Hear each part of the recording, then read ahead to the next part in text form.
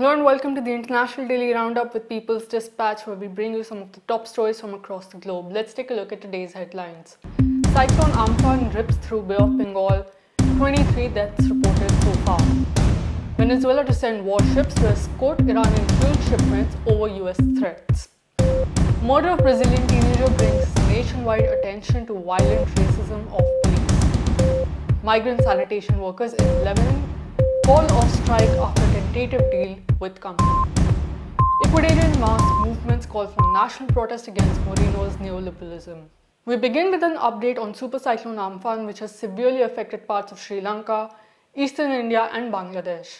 It has also displaced hundreds of thousands of people in the region and ravaged the famed Sundarban Delta. The worst affected in terms of damage is the Bengal region straddling India and Bangladesh, with the Indian side witnessing the most casualties. Close to 2 million people in India, including in the city of Kolkata, were without electricity as power grids were blown up in the storm. Mobile and internet services were also down as the cyclone damaged several communication towers across the region. More than 4.2 million people were evacuated to safety by governments in both India and Bangladesh. Embankments in the Sundarban Delta were breached due to the impact of the cyclone. Officials from both India and Bangladesh have stated that it is still too early to accurately assess the death toll or the damage to property, as the hardest hit areas are still not accessible. Amphan is the fiercest tropical cyclone to hit the region in a century. Moving on to our next story, the Venezuelan government will be sending its armed forces to escort the incoming fuel tankers from Iran. The announcement was made by Foreign Minister Vladimir Padrino Lopez in light of possible aggressive measures from the United States. Senior officials in the Trump administration have stated that the US is considering the option of sending forces to prevent the shipment from reaching Venezuela. Iran has dispatched 5 supertankers carrying petrol to Venezuela earlier this month. The shipment is to alleviate the severe fuel shortages caused by US-imposed sanctions. Despite being one of the largest producers of oil, Venezuela's refinement capabilities are severely restricted because of the confiscation of its foreign assets and refineries by the US and its allies. The tankers are expected to reach Venezuela by next week. The US has strongly opposed this transaction, but both Iran and Venezuela have been under unilateral sanctions imposed by the US. Many have speculated that the US could escalate conflict in the region. The US has significantly expanded its military presence in the Caribbean. This was done under the pretext of combating drug cartels, of which it accuses Venezuela of engaging in.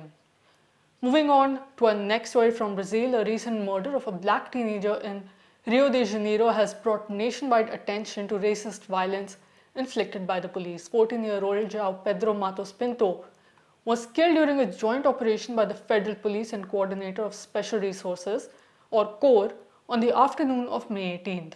João Pedro was hit in the stomach when he was playing in the yard of his house. After being shot, the adolescent was taken away in a helicopter by the civil police until the next morning, that is May 19th. The family was not provided with any information about his whereabouts, who then went on to report him as missing. According to the fire department, the body of the victim was left on Monday, May 18th, late afternoon in the southern zone of Rio. On Tuesday, May 19th in the morning, family members of João Pedro were in the office of the chief medical examiner and recognized his body. Moving on to Lebanon, close to 400 foreign migrant workers at the Lebanese waste management company Aramco temporarily called off their strike on Wednesday, May 20th.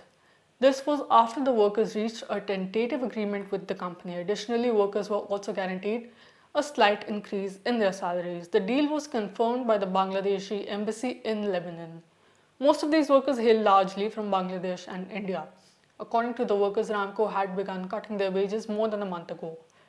The company also started paying the workers in the heavily devalued and stressed local Lebanese pound instead of US dollars as stipulated in their work contracts.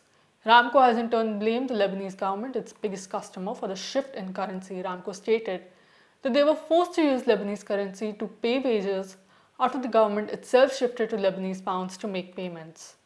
Consequently, the workers began their strike last week with a picket outside the company's storage site in Beirut.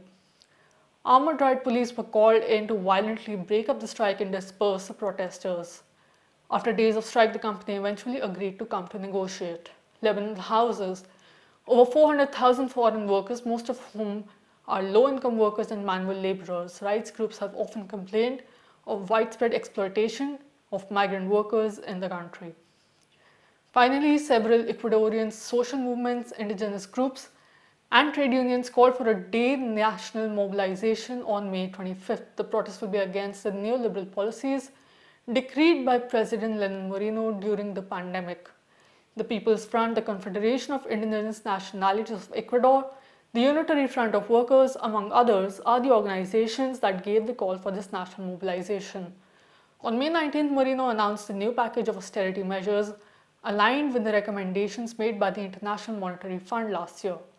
Among the measures imposed include the dissolution of 10 government-owned companies, withdrawal of fuel subsidies, a 25% salary reduction for public workers, and a disinvestment of $1.3 billion in the public sector. Social movements claim that the liquidation of the companies would lead to a retrenchment of over 12,000 public sector jobs. The National Union of Educators and the Federation of University Students of Ecuador, which have been mobilizing against the budget cuts in education, also rejected these neoliberal measures. They are expected to join the national protest on May 25th. And this is all we have for this episode of the International Daily Roundup. For more such stories and videos, visit our website, peoplesdispatch.org, subscribe to our YouTube channel, and follow us on Facebook, Twitter, and Instagram. Thank you for watching.